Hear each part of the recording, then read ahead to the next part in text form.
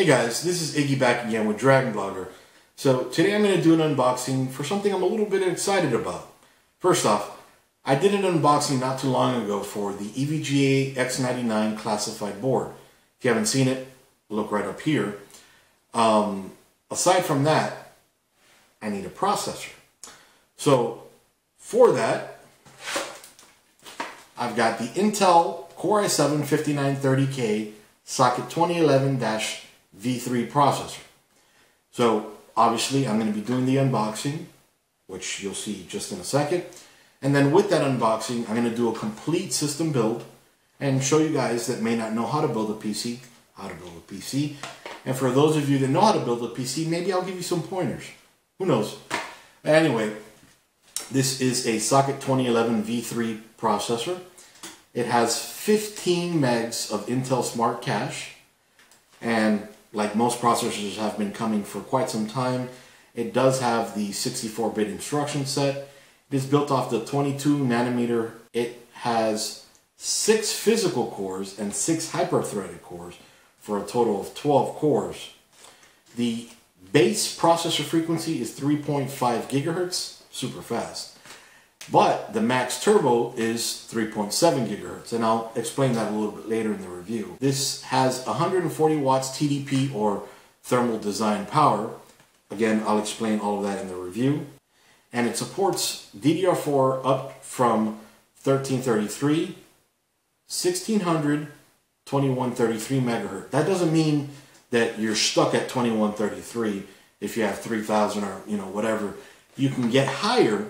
But that's what Intel states it supports, without any kind of error, any kind of, instability, which, mind you can get faster and still be 100% stable, but that's just what Intel says.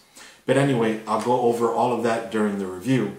But anyway, come over here real quick and let me show you what's inside. Alright guys, so again, this is the Intel Core i7 5930K socket 2011 V3 processor from Intel. This came in the box with the bubble wrapping. Probably doesn't come, like that if you buy it from anywhere else. I got it from Amazon, so they want to make sure it's nice and secure. So let's open it up here.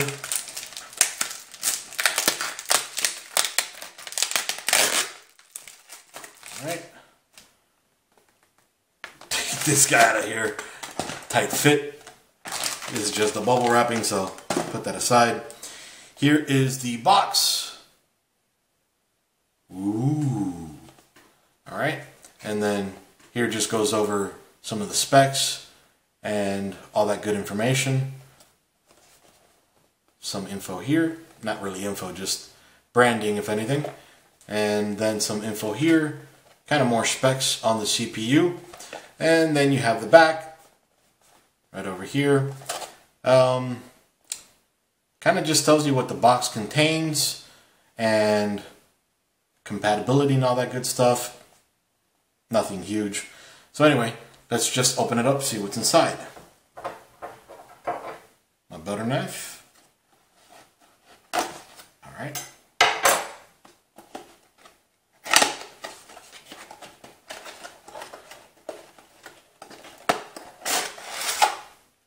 Alright. Box is empty, nothing else in there. Got my finger. Okay.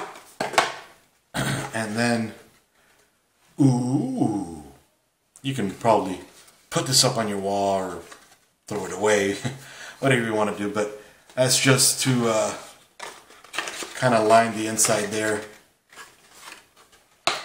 Alright. Little installation instruction manual over here. And it does come with a case badge, so you can decorate and adorn your case with the Core i7 badge. Elite. Anyway, comes with a 3-year limited warranty, and then you have the Intel Inside logo that I just showed you over here. And again, these are just installation instructions. I am going to be filming myself building the case, in the complete review, so if you don't know how to build one, definitely catch the review. And if you do, maybe I'll show you a thing or two. And If I don't, I'm sure you'll rip my face off and tell me I'm wrong. Because that's what YouTube does. So, yeah, just brief description here of what it'll do. How to install it. Warranty over here. And then you jump to different languages. Alright? Put this aside for now. Alright, and here is the CPU. You gotta unlock it right over here. Alright. It's okay. And I'll put that aside. So it comes in this little case here. Probably you want to save it maybe alongside the box, inside of the box, just in case maybe one day you decide, you know what, I want to upgrade. Just open this guy up here. Alright, and I will take the CPU out. So I'm going to flip it to the bottom real quick. See all these gold little guys here? Try your hardest not to touch it. If you do, just, try to just wipe it down. But anyway, I'll flip it to this side. See if you guys can read that there. Alright, just so you can see what the actual processor has on it. I will take pictures for the review itself, so if you couldn't see it, don't worry too much. Alright, it reads Intel Core i7 5930K, SR202, then 3.5 gigahertz, Malay for it's built in Malaysia, and then a few other codes there. Again, I will take a picture so you guys can see it better. So this is a Socket 2011 V3 processor. It's huge in comparison to, let's say, a Skylake or an Ivy Bridge, Sandy Bridge processor. It is huge. Those are Socket 1150. The 1150 and 2011 tells you how many little pins it has there. So 2011 versus 1150, you got 50 more pins there. Or actually, you have 66 more pins there. So definitely a lot bigger. It's got 15 megs of Intel Smart Cache in there. They crammed it in there, but they have more space, so it's okay. And 64-bit instruction set, like most processors have today. It's 3.5 gigahertz base processor frequency at 3.7 gigahertz max turbo. I've already kind of gone over that. So the reason I went for this guy instead of the 5820K, which is still a great processor, is the 5820K only has 28 PCIe lanes. Why does that matter though? So this guy, by the way, has 40 PCIe lanes.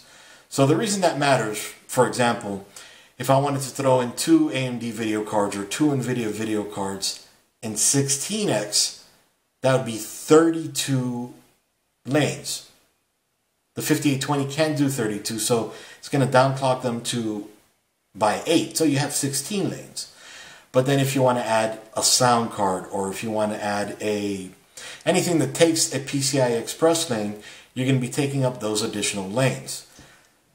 So that's not only those actual lanes though. For example, that's another thing that'll take up those PCI Express lanes is an M.2 SSD. Little guy you plug into the motherboard, that's an SSD. Doesn't go through a SATA port, it actually goes through the M2 slot, and I'll show you that in the review as well. You can also see it in the EVGA X99 unboxing. Alright, other things that'll take up some lanes are integrated sound cards, Thunderbolt, a networking controller, and so on. Sorry to ramble, but I just wanted to give you some information real quick. But anyway, you'll get a lot more information on the review. One thing also you'll want to know about this processor. While Ivy Bridge, Sandy Bridge, Skylake processors do have an integrated GPU, this does not. So make sure you have a video card when you're building a system with this guy. If not, you'll be sorely disappointed and have to wait either a few more weeks or until you can save up enough to buy it. So anyway, this is Iggy with Dragon Blogger, just giving you a quick unboxing for the Intel Core i7 5930K Socket 2011 V3 processor. See you guys.